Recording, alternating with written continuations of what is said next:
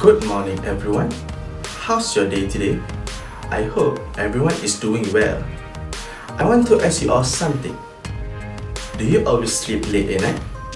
Or as a student, do you always procrastinate on your assignment until the end of the deadline?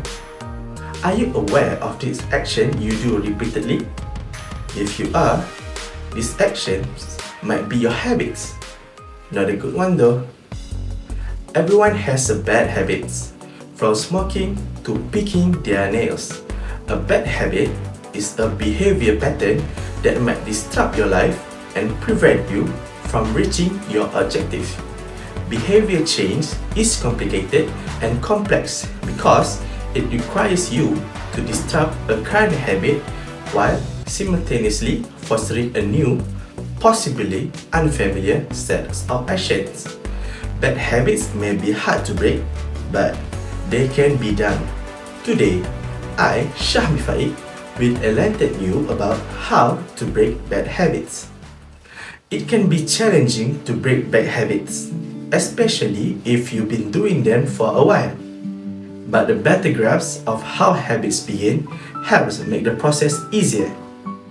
You may break bad habits in a variety of ways.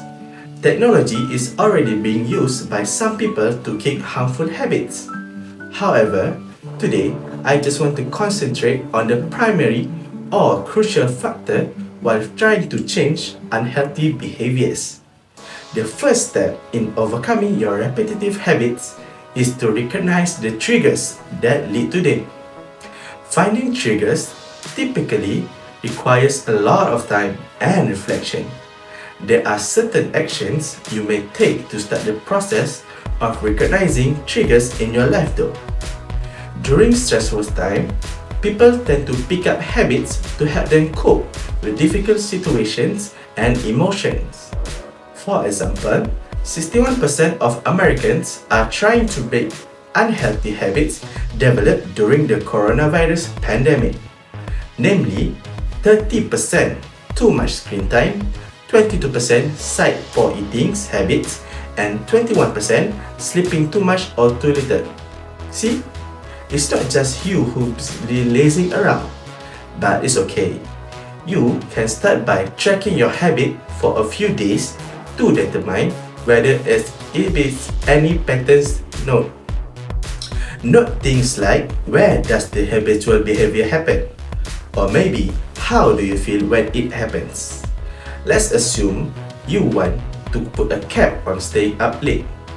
After observing your behavior for a few days, you notice that if you start watching TV or talking to friends after dinner, you tend to stay up late. However, if you read or go for a stroll, you can sleep early. On weeknights, you resolve to quit watching TV and switch off your phone by 9 o'clock. It is simple to stick to the pattern of getting to bed early when the triggers of watching TV or not chatting friends are removed. Okay, next, we can focus on something that I think is a game changer in breaking habits, which is mindfulness. Through meditation or other forms of training, one can learn the skill of mindfulness, which is the deliberate act of focusing one's attention on the present moment experienced without judgment. Mindfulness training makes people more aware of the reward reinforcing their behavior. I think it can help you tap into what is driving your habit in the first place. Once this happens, you are more easily able to change their association with the reward from a positive one to a more accurate one. For example, over the past 20 years, Susan Ellen Brewer, who is an American psychiatrist and neuroscientist, studied the neural mechanism of mindfulness using standard and real-time fMRI, translated research finding into programs to treat addictions. He researched ways to create a better method by bringing scientific and clinical practice together. He conducted research in his quit smoking program by the first thing he has done to do is pay attention while they're smoking. They often give him a quizzical look because they're expecting him to tell them to do something other than smoking, like eat a candy as a substitute when they have a craving.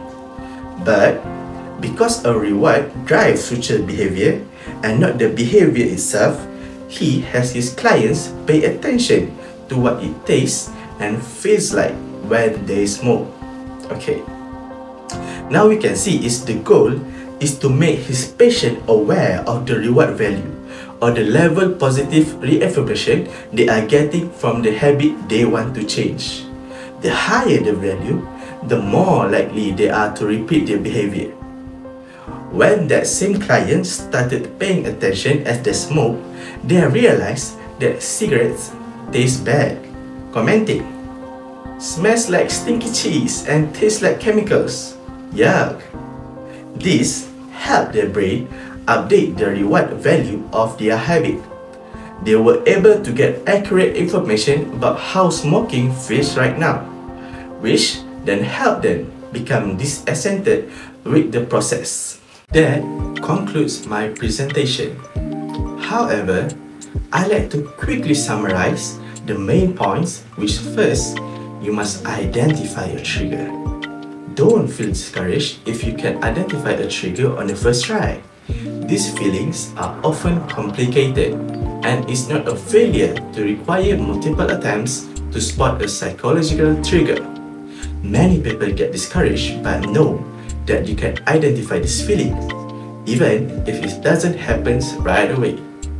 Then, the next time you find yourself indulging in a bad habit, take a moment to pause and consider using mindfulness to help you overcome it. Your behaviors may not change immediately, but stick with them.